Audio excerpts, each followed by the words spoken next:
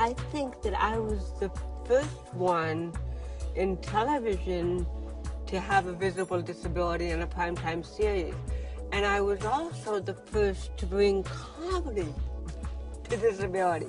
The biggest thing about being an actor with a disability is seeing that the world's open up to you and just wanting Hollywood to start taking notice of this huge well of capabilities of these actors and stories. You have to get auditions to get work, and there are fewer auditions for performers with disabilities. This is a fact. Oftentimes, casting directors choose actors, don't even have the opportunity to know where the resources lie to get deaf actors. Where to find, I mean, they tend to rely on the same actors over and over again, and then they bring them in for the auditions. Well, how are they going to ever make a change?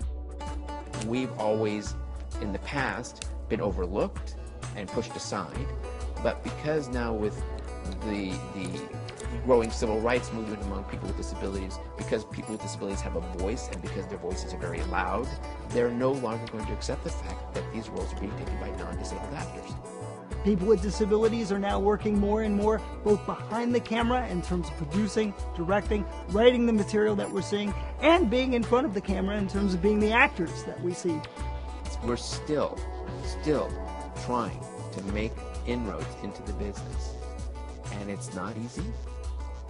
Not only for those who Hollywood views as quote-unquote not normal.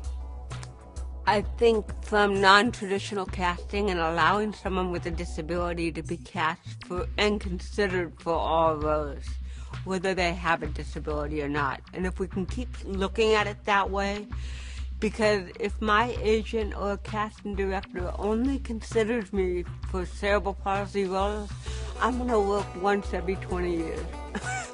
It's slowly shifting, and it'll be a few breakout roles that make the big difference and make the jump, and then casting will have the green light to bring in truly diverse characters. The Projected Image, A History of Disability in Film. Tuesdays in October, beginning at 8 p.m. For a complete schedule and exclusive content, visit tcm.com/DIF.